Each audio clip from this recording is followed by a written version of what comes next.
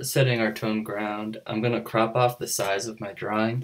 I want the drawing to be something around 11 by 14, and I have the second sketch pad lying around, so I used it as a guide. I'm using it to make sure the angles are nice right angles, and I'm making sure to keep my dimensions in mind while I do it. Alright, all you need to set a ground is a pencil and a paper towel. The pencil for putting down the ground, and then the paper towel will be for smudging it later. I'm using just a regular number 2 pencil.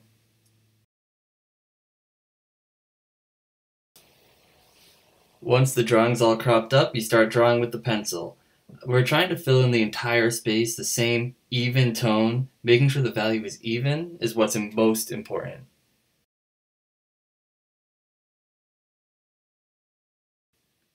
The jagged pencil marks that come up and the streakiness will go away mostly when you smooth it later, but it is nice to keep them consistent in the same direction. If you're going to go diagonally, keep it diagonally. If you're going to go cross to cross, keep it cross to cross, because it does show up later somewhat.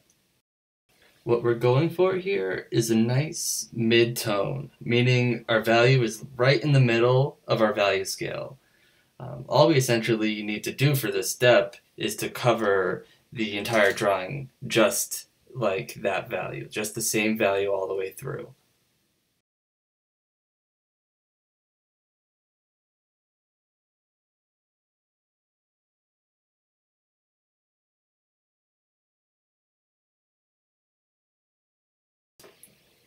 If you happen to have a stick of graphite, you may prefer it over the pencil.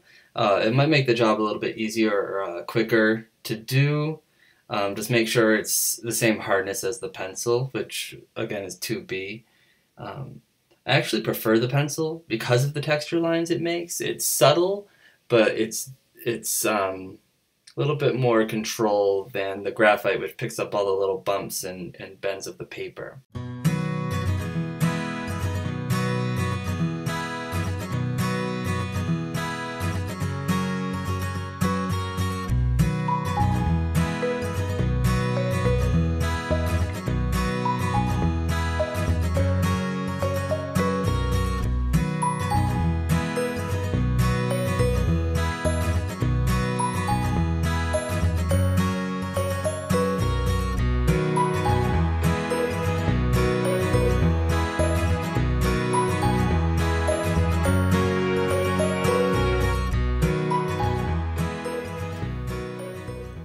When it's all covered, go over any blotchy areas or incomplete areas and try to fill those in and even the value out while you do it.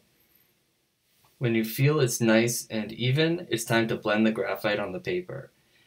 Making a nice little cushion gives better pressure if you were to hold the paper towel flat against the paper. In tight circles, you blend the graphite as much as it will. If you think you can be clever and just blend straight across from edge to edge, it won't really work that way. You got to be small and tight all the way through until the entire area is buffed out.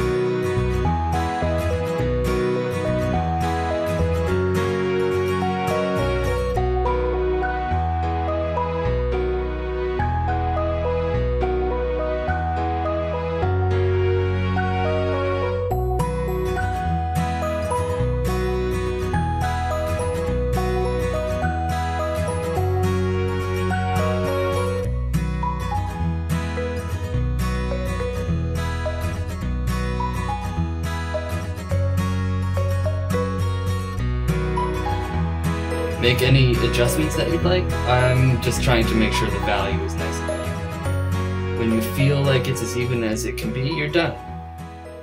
But before you call it a day, make sure it's a middle tone like you were going for. If it's way too dark or way too light, it's going to be hard to work with when it comes to the drawing.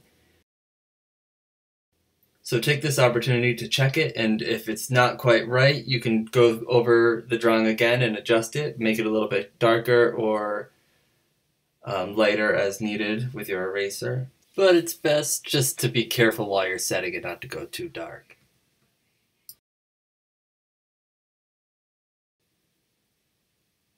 And don't worry about cleaning the margins until after you draw because they're just going to get messy anyway.